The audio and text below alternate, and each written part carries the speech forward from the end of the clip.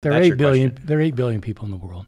The people who've never heard of Jesus do not have dreams of him. Yeah. But there definitely Okay. are people who have never heard of Jesus, and they have these visions, they have Okay. these dreams. Bart Ehrman and Justin Bass are on the Unbelievable podcast. They're having a debate about Jesus. Did he actually rise from the dead? If he is risen from the dead, shouldn't there be some kind of external, contemporary, modern proof of that? Well, Justin Bass gets into this phenomenon, which is very fascinating, which is the amount of people who are claiming to have seen a vision or a dream of Jesus in the modern era in 2023. I want to say this as a teaser because I have a commentary to make here at the end of this video that I'm going to get into in a little bit more depth. And I'm going to give you as a teaser a little data point here. 25% of Muslims in the Middle East who come to Christ do so having seen him first in a vision or a dream. 25%.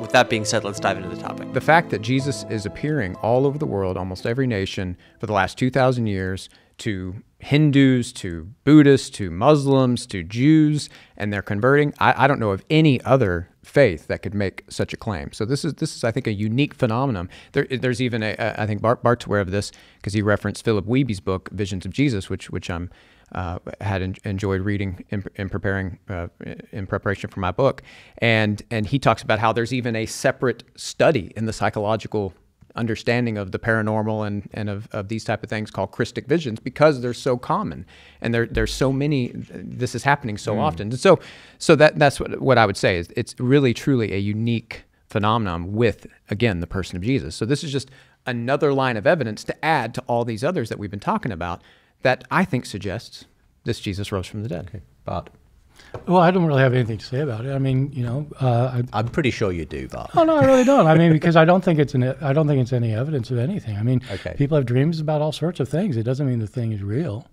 I mean, so I'm sorry, I've never thought about it, studied it. I read this book, and It was a good book, wasn't it? It's very weird, very strange. I don't believe it really happened. As you know, the film disappeared. I don't. But he interviewed. Just so you know, he's talking about a film that they believe they saw Jesus. I don't buy that either. Okay. But there was 32 individuals he interviewed that gave people from Canada, it's quite people remarkable. from Australia, people from America that gave powerful. I was convinced that they had the fact seen people the risen have Jesus. dreams and visions of something like Yeah, Christ. well, it's not does true that for it's you- not true that it only happens in Christianity, of course. Okay, Yeah. what other Well, it's very places famous do we in the see it? ancient world. I mean, people in one of the great healing gods of the Greeks was Asclepius, and the way the healing rituals worked is that there was a shrine of Asclepius. He was a divine being, a Greek divine being who could heal people, and people who had a problem. They had breast cancer, or they had a maimed limb, or they had cancer. They had whatever they had. They were blind. They'd go to an Asclepium. It was called Asclepion, and it would they would. The way it worked is you would go to sleep in there, and you'd spend and Asclepius would come to the person, and heal them. And we have abundant testimony, hundreds of testimonies that this worked.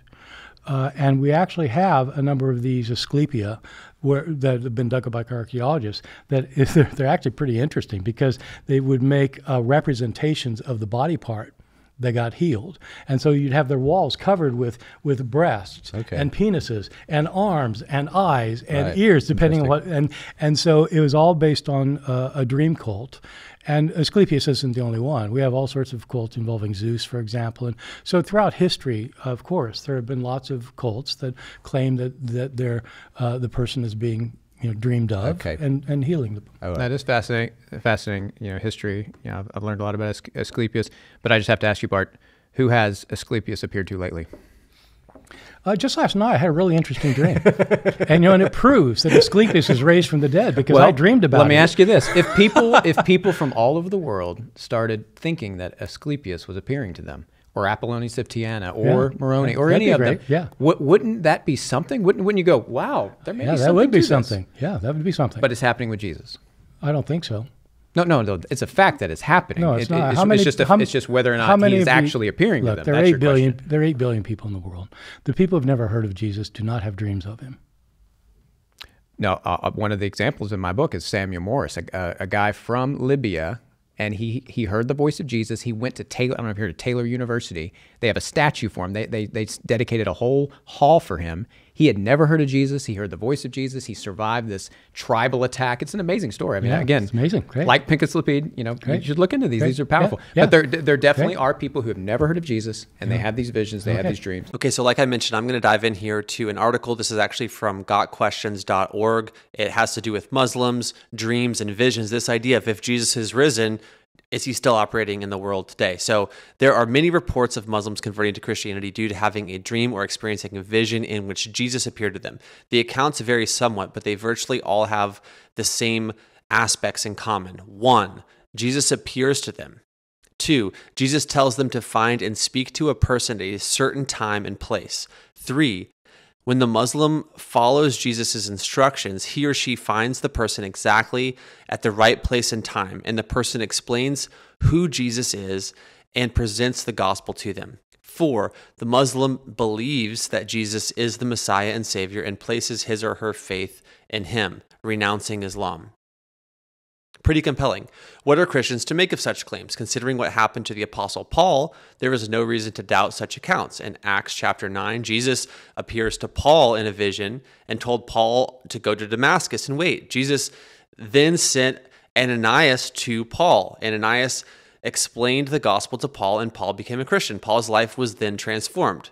He was changed from a persecutor of Christians to a follower of Jesus who powerfully declared the gospel through much of the Roman world. So I think it's fascinating to look at Paul as kind of a case study example of what is also happening in the Muslim world. Now, the question is, do we need to rely on dreams and visions? Is this something that we should expect or that we should allow? I think what I want to say is to, in a sense, give us a crutch. The biblical mandate is very clearly on us, the people of God, to do the work of God in the world, to go out into the world to every nation, tongue, and tribe, preaching the gospel, right? That's what's on us. But I think what happens is when there are external factors that restrict that and that make that either incredibly difficult or impossible, like what's happening in the Muslim world, I do think that God actually, in a sense, steps up and works outside of what is normative or what is prescriptive. And he actually loves people so much that he's even willing to speak to them, to meet them in a vision or in a dream. And so this is something to think about, you guys. Christ is risen.